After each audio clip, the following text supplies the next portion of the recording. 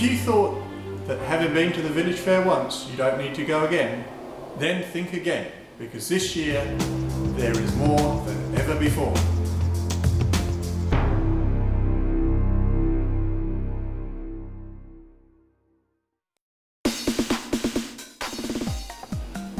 The Gawler Tennis Club has achieved sponsorship from the Australian Open Tennis.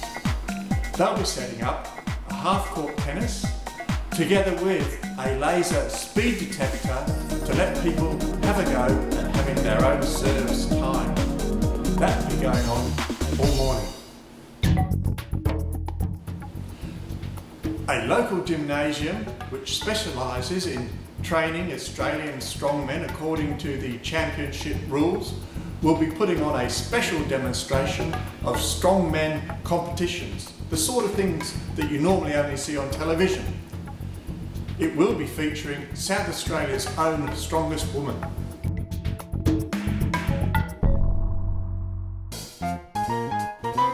You may have noticed that the Gawler Jazz Festival is on for the first time ever from Friday through until Sunday.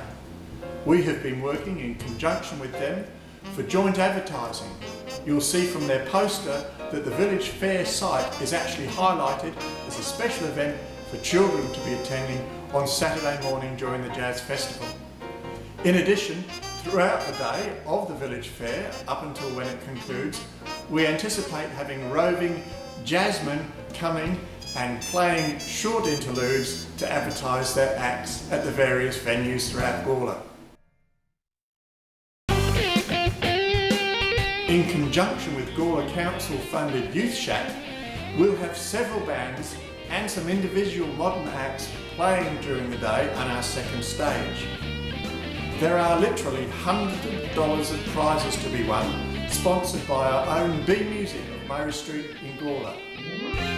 Rotarians and guests, please spread by word of mouth the fact that this year the village fair is not only going to have all of the usual stalls from our local community groups, but there will be many additional highlights to make it bigger and better than ever.